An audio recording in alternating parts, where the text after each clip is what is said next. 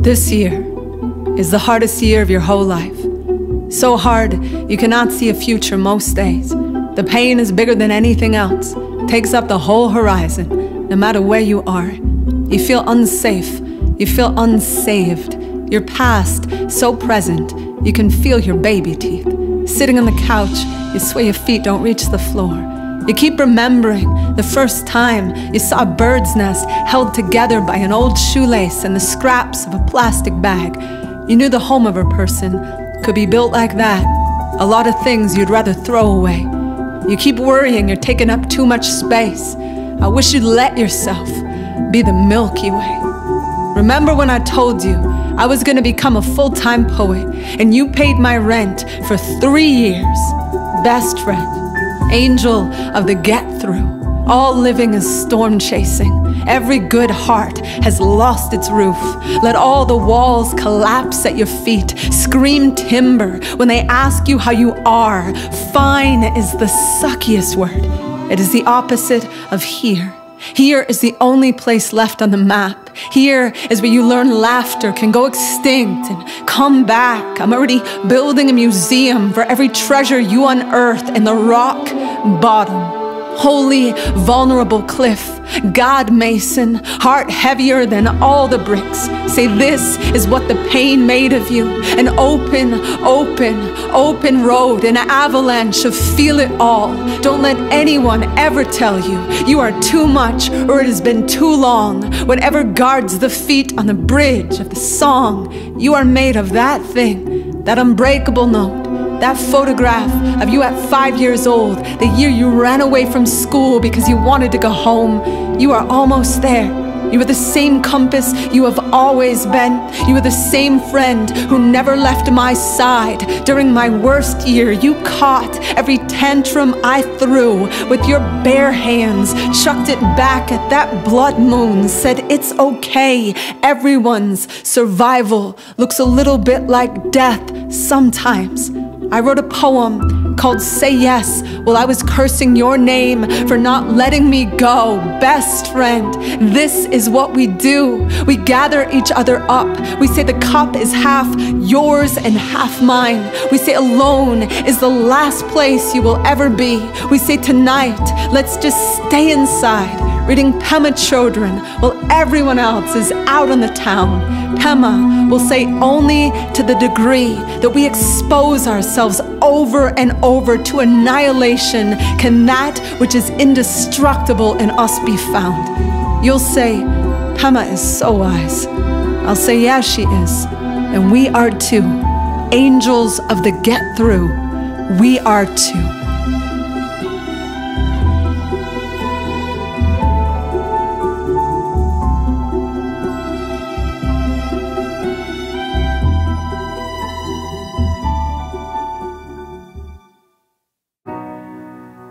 I'm sitting on my friend's couch, several months into being intentionally single and celibate for the first time since I was 20 years old. 20 years old when I believed sex had to involve a dude and the word screw. I'm telling my friend about this psychic who said, I'm going to meet the love of my life by the end of January. It's January 10th, and I am so far from ready for Cupid, that naked little shit, to fire anything sharp my way. So far from ready to be the kind of insane only love makes me. My friend musters every bit of new age jargon she can fit onto her tongue and says, what if you are the love of your life? I think, oh my God, I hope that's not true, because I am absolutely not my type. But let's say for a moment I am. Let's say I am my dream girlish boy and I am standing on my front step, ringing my own doorbell, waiting for me to answer so I can hand myself a mason jar full of water lilies I have rescued from a millionaire's Monet. Let's say I am so charmed by the radiance of my own anarchy. I invite myself in for tea, and when I'm not looking, I sneak the steam from the kettle into my pocket so the next time I am missing the coast of Maine, I can gift myself the fog.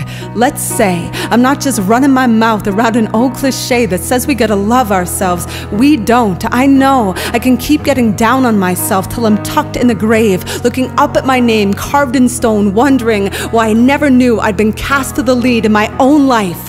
When it comes to love, the only thing I'm certain of is you are the best thing that has ever happened to you.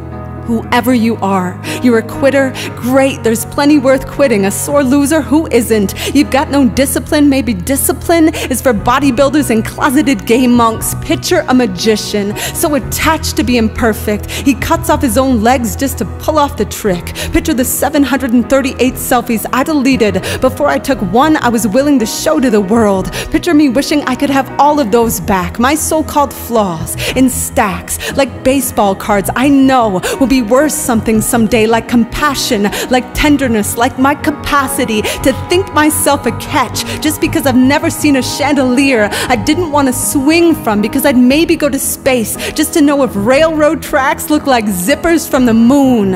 On days I have a hard time keeping warm in my own weather, I imagine what the first flower said to the first human, trying to name half its petals love me nots. No, that is not how anything grows. Of all the violence I have known in my life, I have not known violence like the way I have spoken to myself, and I've seen almost everyone around me hold that same belt to their own backs in ambush of every way we have decided we are not enough, then looking for someone outside of ourselves to come clean that treason up. If I were to ask myself out of that cycle, I might say, listen, I am still going through my growth spurt, I am still yet to get my worst tattoo, I am still clearing the smoke from burning the toast I wrote for my own wedding day, I am still trying to get rid of my mirror face, look myself dead in the eye. I know Facebook is a lousy mortician, desperately trying to make us all look more alive. I know there are things I haven't survived. I know there are people in this world who have had to work really hard to survive me. I don't ever want to take that lightly, but I want the heavy to anchor me brave, to anchor me loving, to anchor me in something that will absolutely hold me to my word. When I tell Cupid I intend to keep walking out to the tip of his arrow, to bend it back towards myself, to aim for my goodness, till the muscle in my chest tears from the stretch of becoming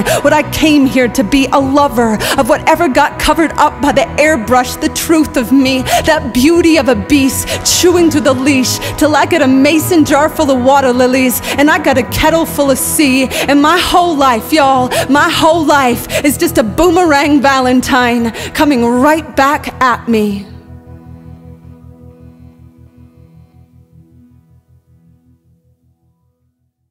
Another black man has been murdered in our streets, and I am white as a ghost haunting my own grief, thinking, who am I to feel grief? Thinking, my God, who am I not to?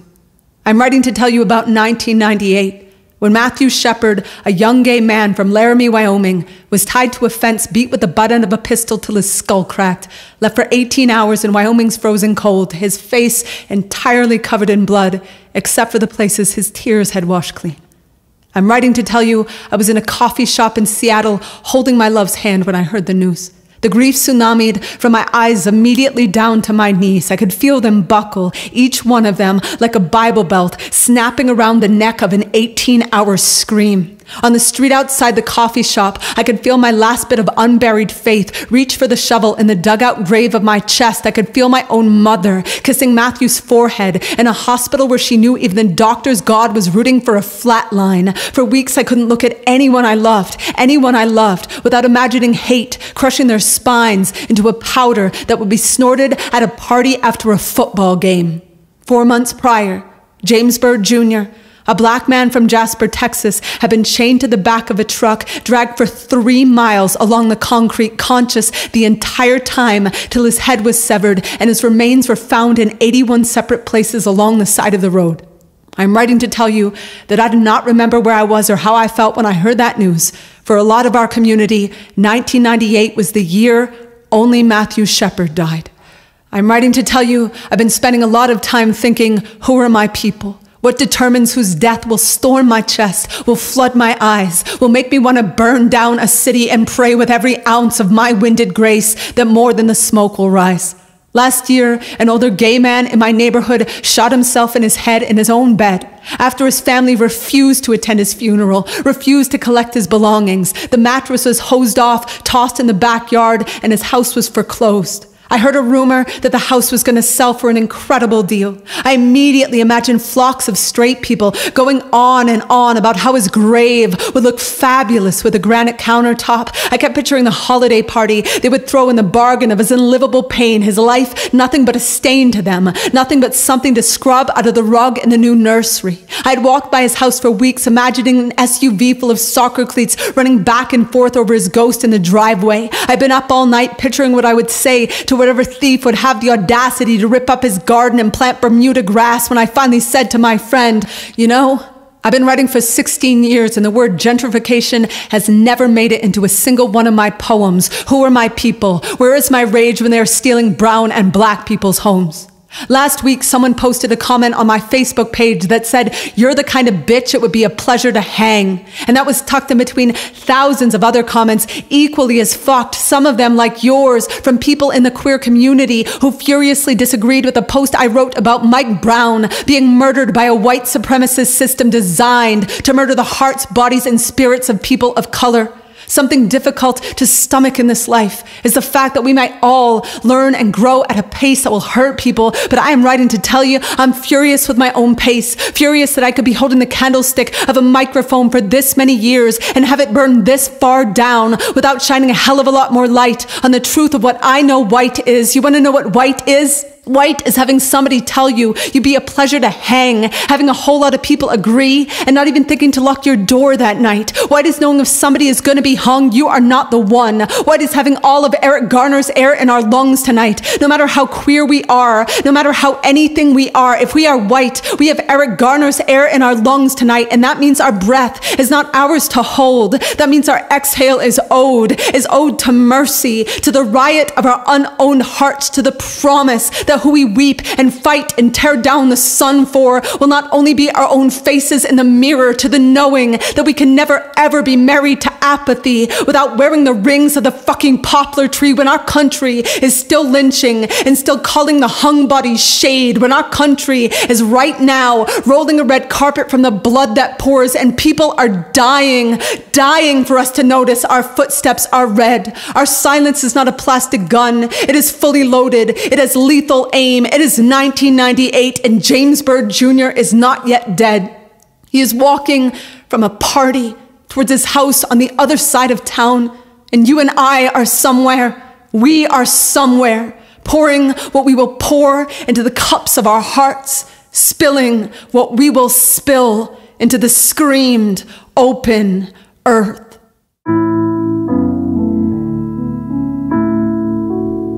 You were born 6 years before I was. In those 6 years and a trillion years before that, I was floating up in space, all light and bliss in orbit. No grief or hurt or bitterness, all poetry and no language, not a single need for words like forgiveness. I was up there making snow angels in the stardust when I glanced down and saw you on a playground, shy as a comet, chewing on your hair. I turned to the Milky Way and said, I found her. Get me down there. The first time we were face to face, it was a Sunday in New Orleans, holy as you are. I'm pretty certain you were high as a kite, and I wanted to be the key, tied to the end of that string, catching all of your electricity. When I finally got the nerve to kiss you, we were in the Colorado desert, beneath the same night sky you would point to months later and say, baby, we could make any of those specks of light the Big Dipper if we drew the lines right. I suppose it was all that possibility that made us both so bad at actually knowing where to draw the line. Me running down the street, chasing a taxi, crying at the top of my lungs. I mean the absolute rooftop of my skyscraper lungs. You deboarding the airplane with your suitcase still on it, racing back home to find my heart a burning piano. We were never easy. We never slept like rocks without worrying. We would wake like volcanoes. We could be so explosive. I started thinking a good day was a slow burn. But then we'd start talking about the ocean, and I'd remember how the salt curled your hair, or how you blushed in the kitchen when that radio show on the stereo started making you cry. I got so desperate to learn how people reached each other. I couldn't stop running around, cursing our city for the day it started burying the telephone wires underground, for that crushing first fight when we spent all night trying to gather the wine back into the grape, for every promise we broke like bread in hopes of feeding ourselves better. The last time I watched you paint your toenails in my bed, I remembered the first time I heard someone say half the stars we see in the sky are already dead. Maybe that's what happened. Maybe we were already gone before we ever met.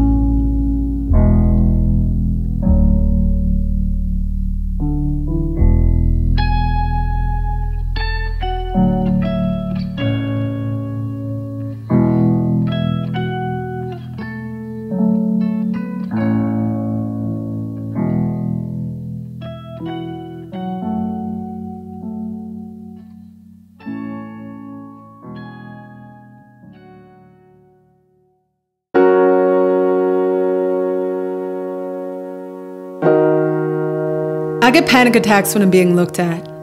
I get hungry in crowds. I eat potato chips to crunch away the noise. The noise is not noise if I am the one who is in control of the loud. I'm a lot 3 years old. You can't see me if I close my eyes. You have no idea where I am. I guarantee I am somewhere thinking about the people who choose the middle seat on an airplane. When our elbows touch, my heart goes so fast. I dare myself to not pull away. It's the point of life. Don't let anyone tell you different. The point of life is increasing the amount of time you can get your elbow to stay. My joy likes to run from my body quick as it can. I've been practicing holding it, the way you'd practice holding your breath at a public pool. I can do about half a lap before my panic freaks out on its little red whistle. My panic is not a lifeguard, but you can't tell my panic that. My panic Googled how to give CPR to yourself. Despite how it might look, I was raised right. My father is a good man. When I asked him why he stayed 3 years in Vietnam, he told me the army offered him a free trip to France if he stayed the extra year. When he left the room, my mother said, "No, Andrea, that is not true. Your father stayed the extra year so his brother wouldn't have to go." When I came out to my parents, they took me to a psychiatrist to get my head fixed. The psychiatrist said, "I am not responsible for my family's happiness, but my father's brother is a happy man." It was a lot to lose. I never nightmared so much as I did those years. I was at a Catholic school playing basketball for the lady monks. I was taking environmental science from a nun who did not believe in dinosaurs. What I knew about extinction was that my family stopped calling and I started working demolition and volunteered to run the jackhammer through the asbestos tiles on the building's floor. When I finally got my degree, the only job I could find was as a telemarketer selling a product called Score, a cologne guaranteed to get any man laid in the club. There were times when your life is not on the upswing, and no one was saying it was gonna get better. When they said straighten up, man, they meant straighten up. But some of us can't help but jackknife out of the net. Some of us know love is not the only closet we were told never to come out of. There is also the closet of grief, the closet of sorrow, the closet of panic, of terror, of rage, the closet of awe and want and bliss. Every honest grit that we feel, this world asks for a stencil instead, for the chatter of cordial manufactured machine. And yet here we are, daring our elbows, out-noising the noise, forgiving the past for not being the past, making no excuses for wanting to feel too much. There is no tragedy that doesn't knock the wind out of us, but we follow that wind where it goes, running with our wind chimes, dragging behind us like we were just married to knowing the breakdown is what trampolines the bouncing back. Call my ring finger, whatever I use to flip off the rules of how my feelings are supposed to act. I am always a groom with a heavy, heavy heart, just learning to pull my own weight without wishing my past weighed less than it does. Learning brave is a hand-me-down suit from terrified as hell. Dress me in whatever will get me to the door of my heart. Get my faith in us under your skin. Hold my stubborn in the palm of your free. Tell whoever is sitting beside you tonight, thank God you never got braces. Your bite looks like a city skyline. I bet you leave that kind of mark on this world.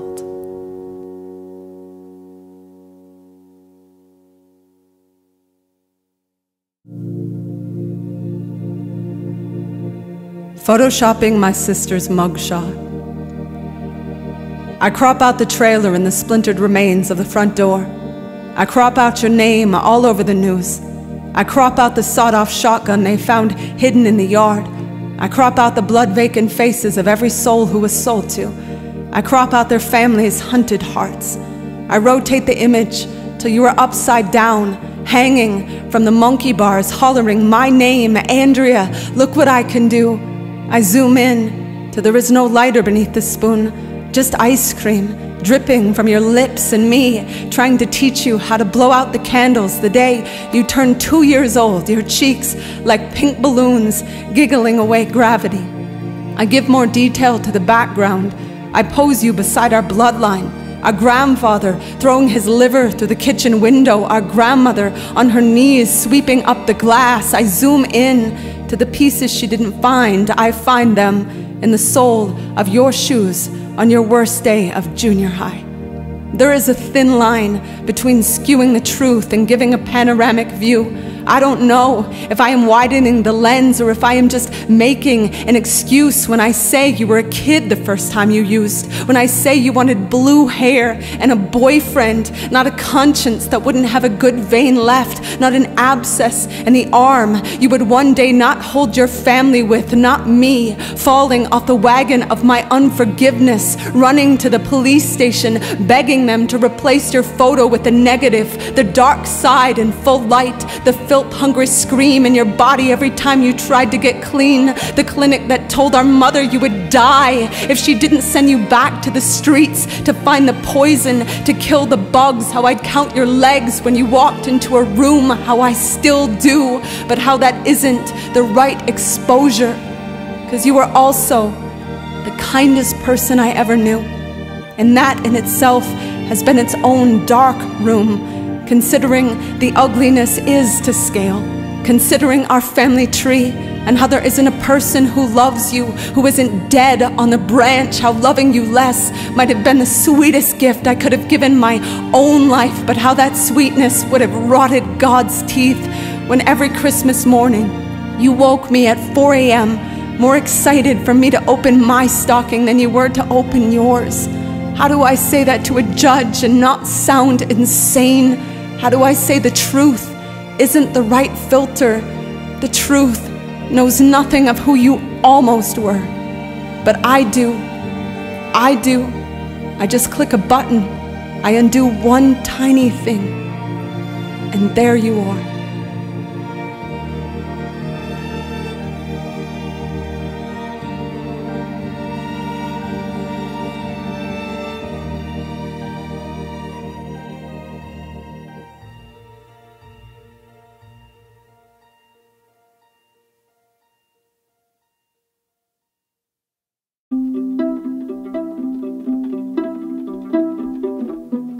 What do I think about the weather?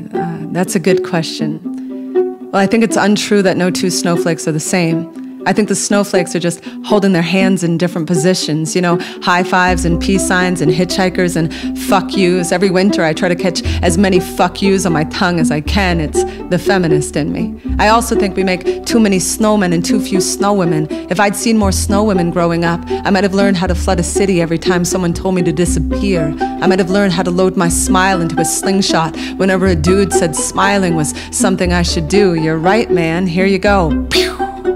Where I come from, it got so cold we made bonfires in the middle of the lake. There'd be this huge fire and we'd be skating around the truth that all of us, like the ice, would one day have to hold that much, the impossible even. My father said not to worry. He said heat rises, but heat rises the same way people do, because it has to. I think the heat would like to rest sometimes, don't you?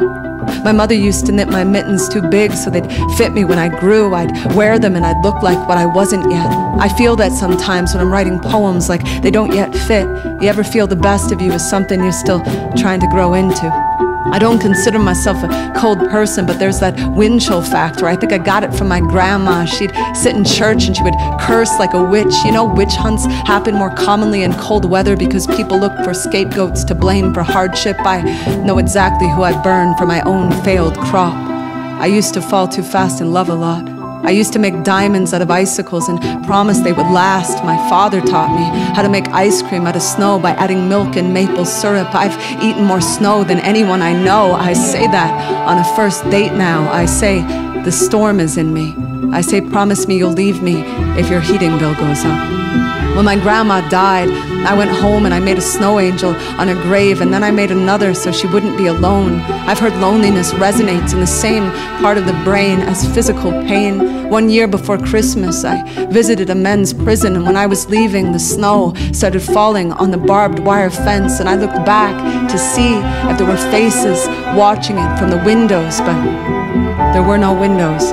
That was the same year 8,962 people in North Dakota laid down on their backs and made snow angels at the same time. If I had been there, I know I would have proposed whoever was beside me some angel with a smile all her own and the good sense to say, I don't know, maybe.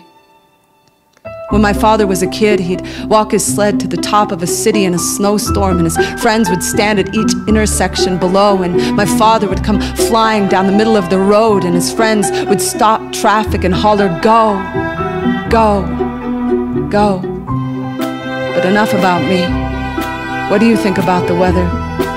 Do igloos blow your mind? You ever get your tongue stuck on something cold? You forgiven her yet?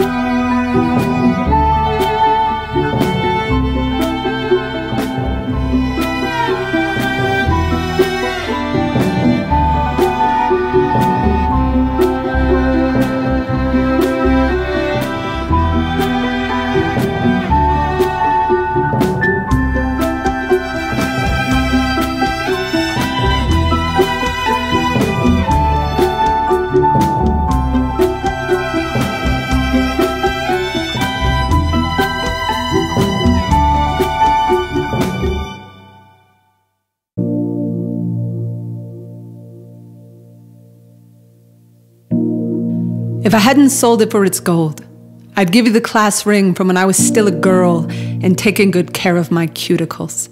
If it hadn't burned in a fire, I'd give you the Valentine from my first kiss, the boy who grew up to become a preacher and a Canadian, which seems like a contradiction, I'm not sure why. If I knew exactly where to find it, I'd give you the time capsule I buried to open in 1,000,000 years. I'd shimmy it out of the earth and say, here, I made this for you when I was 7, inside a lock of my dog's hair from before he went to live on a farm for biting the face off of a man who looked at me wrong. If the tooth fairy hadn't come any of those times, I'd give you my smile and say, you're the reason I'm gay, and I mean that the old-fashioned way, as in happy, but also kind of the other way too. I'd give you my name, but I'd rather have yours, so when the telemarketers call and say, with whom am I speaking, I can say it out loud, the name I was born with, but didn't know until the night I wiped the sweat off your arms on a dance floor in Oakland, then licked the salt from the length of my hands. Do you know how sick a person gets licking the length of their hands in a nightclub? I didn't leave the bathroom for 7 days, which is to say, I give you my time. My decades even. Don't tell me to be less dramatic. Of course I've loved before, but I didn't give it my all. Mostly I gave up.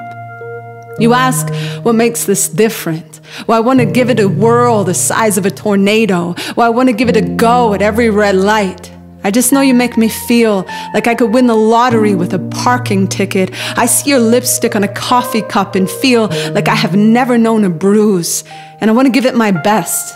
And I want my best to be incredible because people take me serious, but I know I am a joke that you will always get. Your laughter, so holy. The hecklers tell me I'm coming up short and I say, great, now I can win the limbo contest. I want to give you all my trophies from the county fair where I won the potato sack race and the poetry slam where I was runner-up behind a man who read a love poem for pudding. That would be the sweetest gift.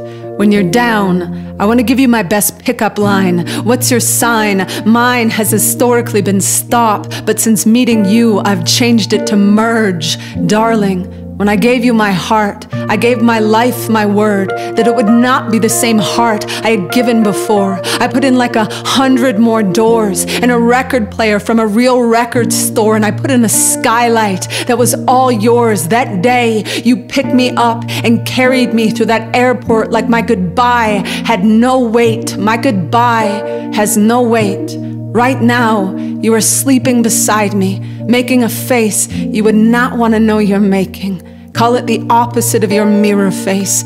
I call it me bringing home the gold. I call these bed sheets what was sewn from the ribbon at the end of a long race. And I don't want to be anywhere but here, whispering all your nicknames from every hiding place till I give myself away. Hey, galaxy. Hey, Lord of the Butterflies.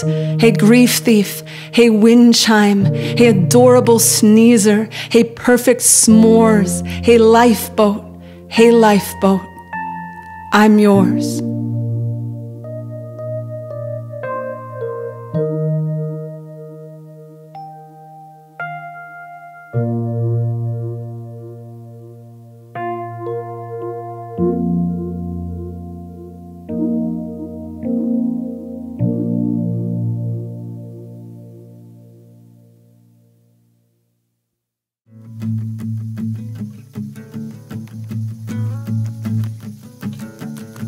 You find me at the coffee shop, at the movies, buying comfort food in the grocery store.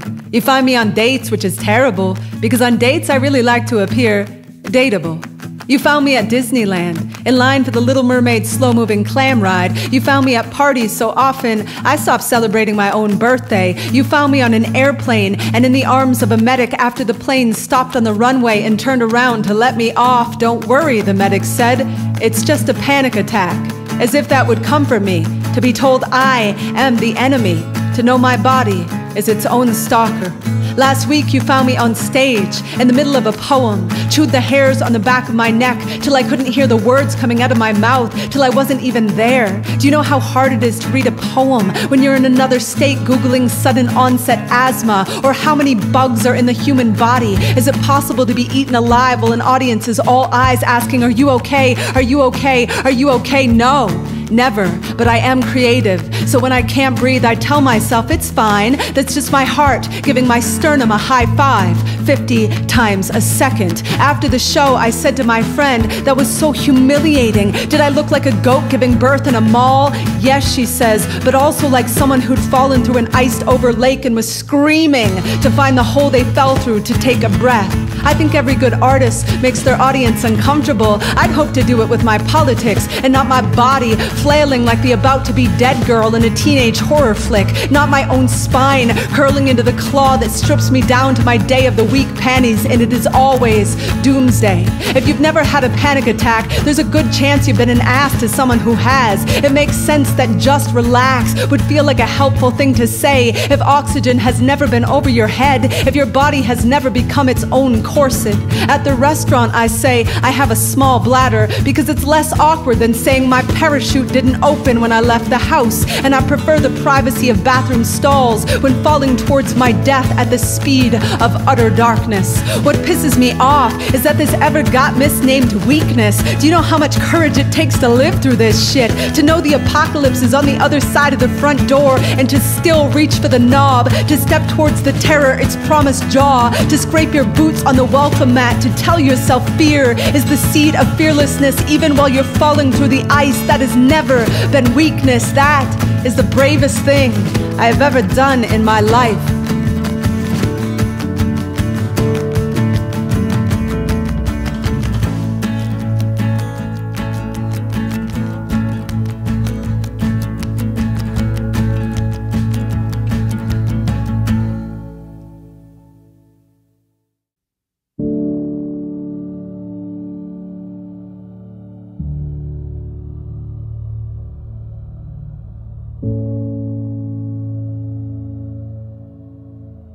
In something like our mothers we grew, till red was again the color of the water.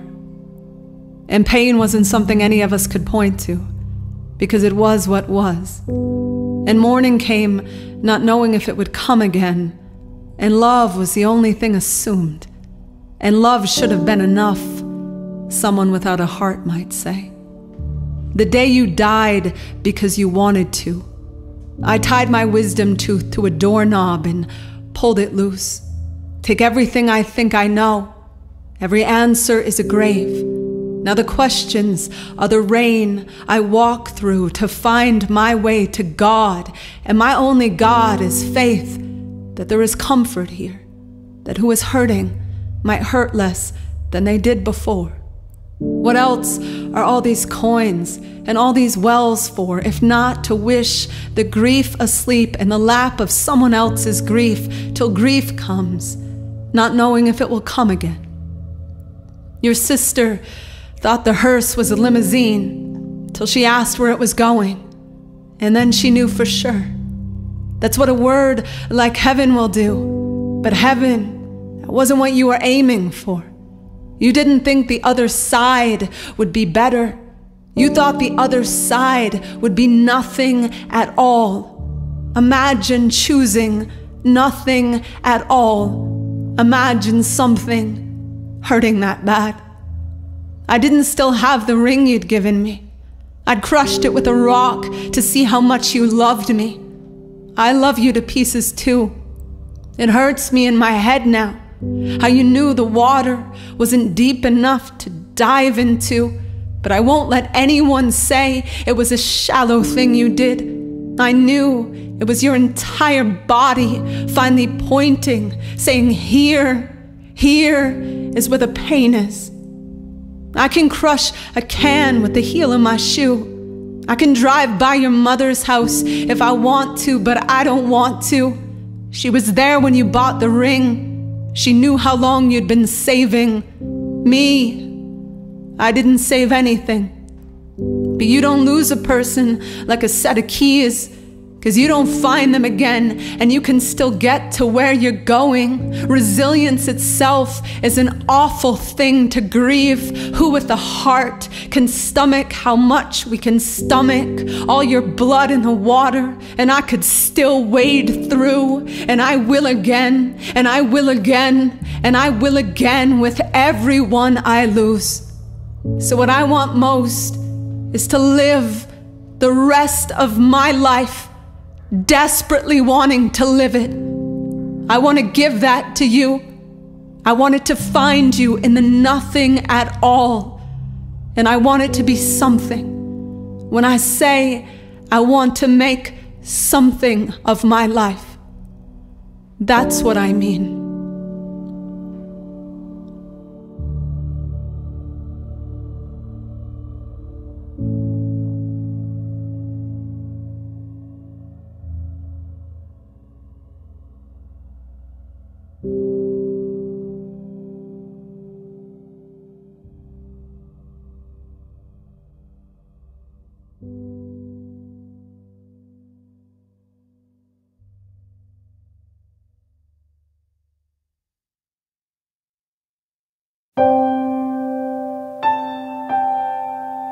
Though I don't remember, I remember my birth was my first yes. Though I was pushed, yes. Though there was screaming, yes. Though the light hurt, yes. I wanted the yes to last forever so badly. Later on, I told myself, we're built like drums. We couldn't make songs if we'd never been hit. It was a desperate theory. When they told me God was always watching, I said, who wants to worship a diary thief? I didn't dare say, who wants to worship anyone who would see everything and just sit there doing nothing while the devil flossed his teeth with the bow of my prettiest violin. Oddly, they told me the same thing about Santa always watching, and I didn't mind, because that fucker was bringing presents. God was only bringing life, which I was told was a sin to return, even if it didn't fit. My yes never fit into the no of this world. I was just a little girl trying to get rid of the just, and the little got rid of the girl instead. Got rid of my yes, trying to make a no so big it could go back in time, swallow everything that happened that should not have happened. And that's how I live. I mean, that's how I've been living. Decades of no, no, no, no, no, and that's okay. An accordion couldn't make a song if it had never closed. But then I met you, and I started feeling myself open. I started feeling my yes coming back, and it was the sweetest thing I had ever known, like the reverse of being haunted, like taking a deep breath and pulling the fog off the glass. My love, my yes. Do you know how many times a day my gratitude frames your autograph? Come see me in the good light. Come tell me what you tell the truth. Come trouble me. Come lightning strike. Come read out loud what I can't yet pronounce of my own life. Come wiser than the past. Come make me make you proud. Come hope too much.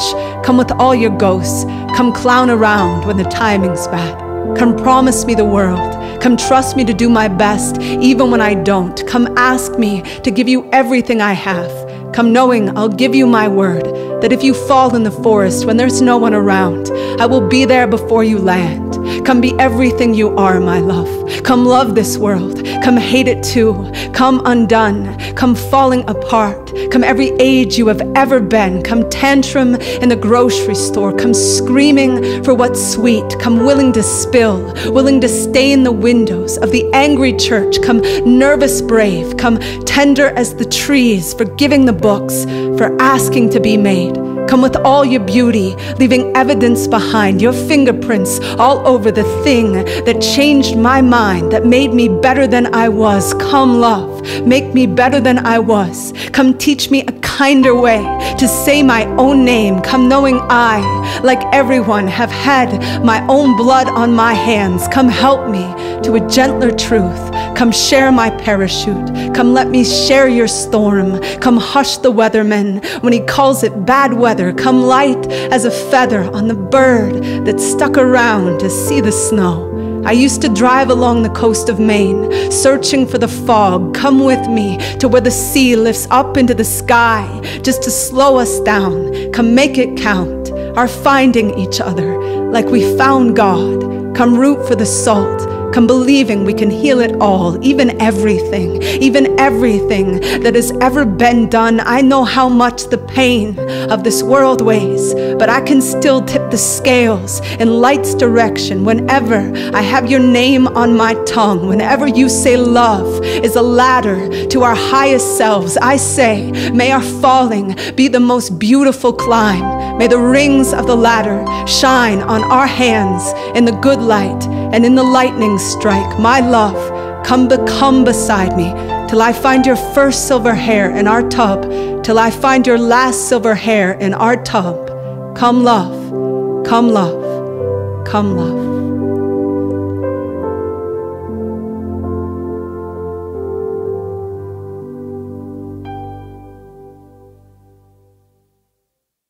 One of the biggest perks to looking the way I do is that I virtually never have to listen to someone like you suck your own dick out loud while telling yourself, I am what you're swallowing. How do you not know fail is what you do? Every time you think you can ace manhood with a thesis of, let me get a look at that ass, baby doll. Congratulations on being another dude who got his cat calls at Toys R Us. You unoriginal hand-me-down of mediocrity. You mosquito biting your own balls in a swamp of your mother's regret.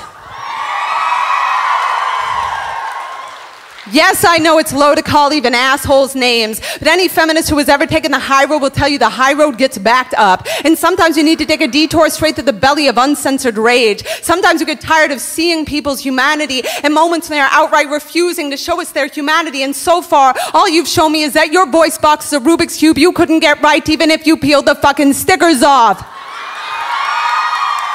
I don't think you could get all sides clear on why you did not own the air, or why not everyone takes a bullet as a compliment. And yeah, even a hey baby can spiral like a bullet if it's aimed at someone who is not in fact your baby. Here's a hint. If women have to play dead to walk by your doorstep, you might want to do some work on why that turns you on. You might want to do some work on why your flinch and startle makes you think you are in charge more than it makes you realize your own power outage. This world is dark. with men blowing themselves out, men bearing their own spines and the weight of what they think is theirs to take, to own, to muzzle, to drag to the ditch, men who don't get what they want and shout the word bitch across the street like they're 2 years old throwing a tantrum with their baby diapers on, like they think their dick is a golden ticket to the Willy Wonka factory and they can't imagine anyone would have an intolerance to, hey, sugar, so they call you a slut or a whore or a dyke. Way to go, you get the last one right, somebody get him a tote bag.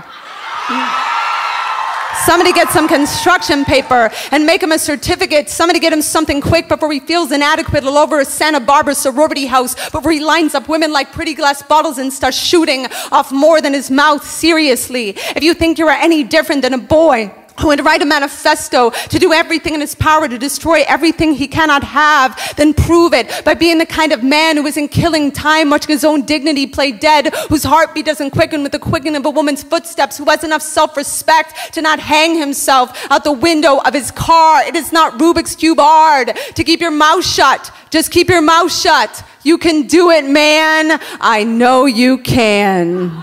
Thank you.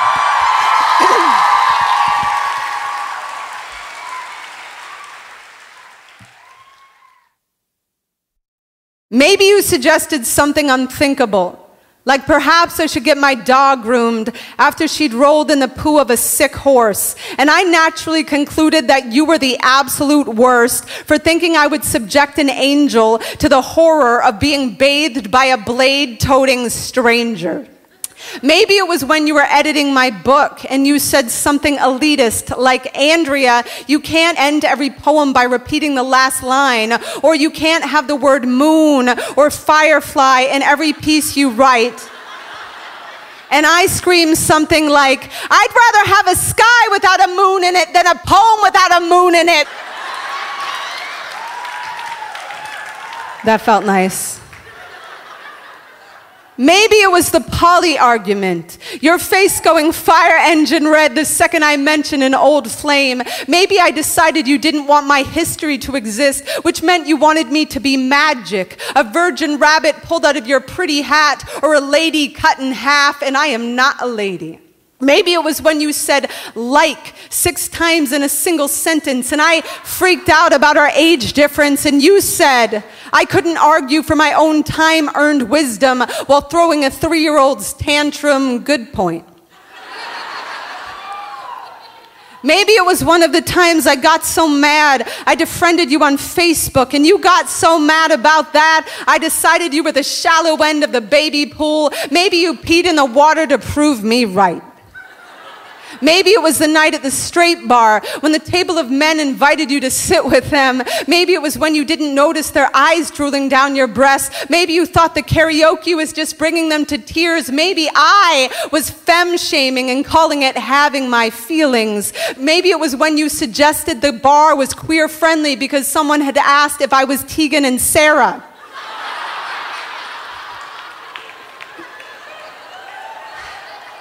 Maybe it was one of those nights when I was 2 people, neither of them the real me, just caricatures of my worst possible qualities. Maybe it was when we decided to start a podcast discussing all of our arguments, then got into an argument during the first 5 minutes of recording and canceled the show. But at some point, it hit me. You and I, we are always going to fight for love. I am always going to drag my heart into the ring to call you the knockout I've been waiting for my whole life. You are always going to trigger me into rifling through my history until every ghost is hunted out. Every fight we have ever been in has been an opportunity to unbruise the past. What hurt would we have forever been hoarding in our garage had we never fought about your inability to park a car because the GPS stops telling you what to do when you pull into a driveway? Please, run over the mailbox.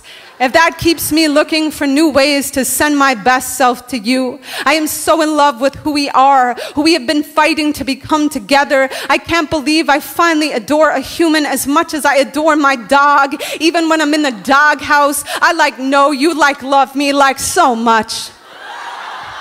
Thank you for telling me there's no need to open our relationship because being with me is already like being with 50 impossible people. Thank you for accepting my friend request for the 3rd time this year. Thank you for screaming all the way home from that straight bar to the bed where our bodies made up while the moon flew through the window and a firefly poured into the room.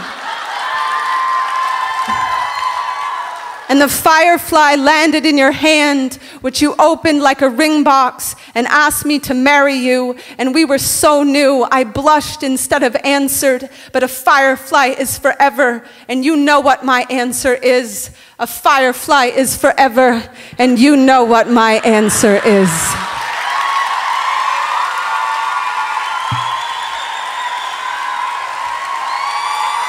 Thank you.